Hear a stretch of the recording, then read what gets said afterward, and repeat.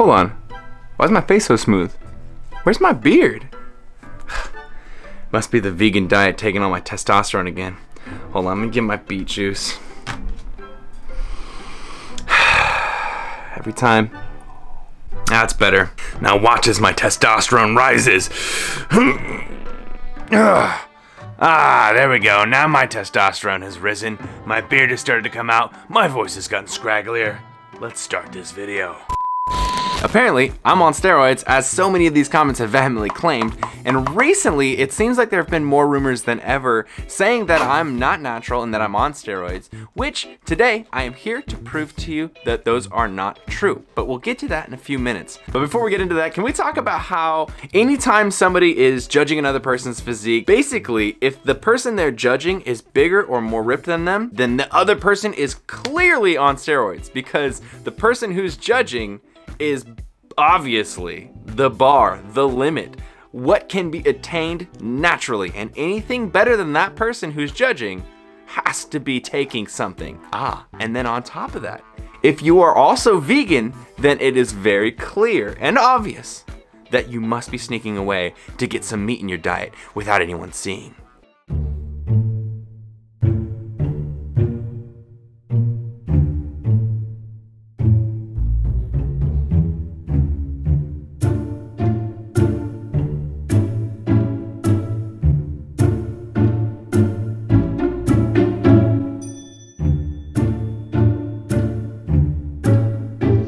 Basically, it feels to me like what it's always felt like in the fitness industry, where people don't take into account any of the factors of total years of training, lighting, angles, pump in the picture or no pump, etc. But then also with this added factor of if someone is vegan and has anywhere near a nice build, not even like a crazy intense physique, but anywhere near a nice build, they obviously have to be faking veganism, and they obviously have to be on steroids. So recently, a lot of my videos have done really well and gotten a lot of views, and with those come a lot more of these steroid accusations. So I thought this would be the perfect time to go to the actual hospital and get a blood test so you can see my free circulating testosterone, and we could put this all to rest. Okay, so here I am. I'm logged into kb.org. This is Kaiser Permanente. This is the hospitals down here in Southern California, and I just got my blood test results in, so I'm going to go there right now. All right, testosterone panel, scrolling down here. This is the total testosterone level, and my value is 596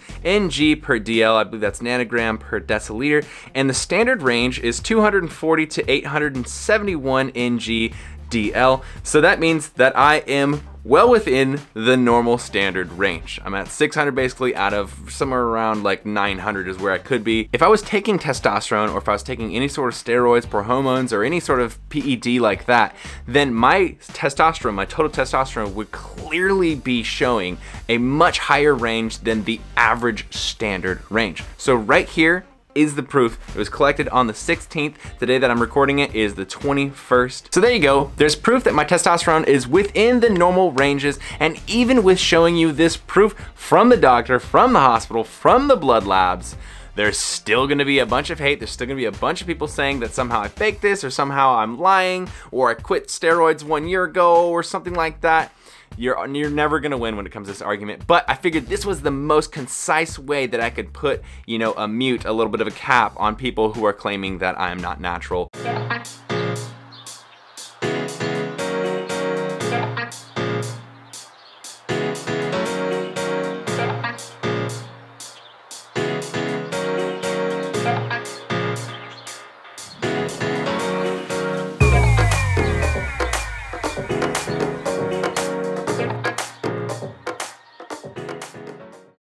Finally, before I wrap this video up, I wanted to mention that there are loads and loads of studies done proving that testosterone and estrogen levels are unaffected by your soy intake and by being on a vegan diet. Here is my favorite reference, which I'll put below this video if you guys want to go actually read this research yourself. Basically, this is a meta-analysis of many different research studies that have been done to determine whether soy and a vegan diet has an effect on your estrogen and testosterone. And the study says the results of this meta-analysis suggest that neither soy foods nor isoflavone supplements supplements alter measures of bioavailable T concentrations in men. So everyone, we can stop worrying so much about whether you can have tofu or not. And with that, my friends, we conclude today's very short episode. Today, I just wanted to talk to you guys about whether or not I am natural, since there are a lot of rumors out there. I wanted to prove to you guys that I am. I also wanted to clear up what is attainable physique-wise as someone who is natural and is putting in time in the gym. And I also just wanted to kind of clear up what the research actually says versus the rumors that you hear day to day out there on the internet especially. And so I hope you guys really enjoyed today's video. I also am working on a video that I'm gonna release probably at the end of February that is really exciting, that sees exactly how far we can push ourselves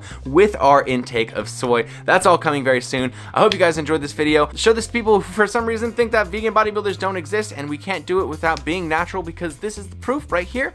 I hope you guys enjoyed this. If you did, make sure you give it a big old thumbs up. Let me know what you thought in the comments below, and subscribe if you're not subscribed already. Team Beyond the Week, CT. Lift heavy or die Myron, motherfucker. Team Beyond the Week, CT. Lift heavy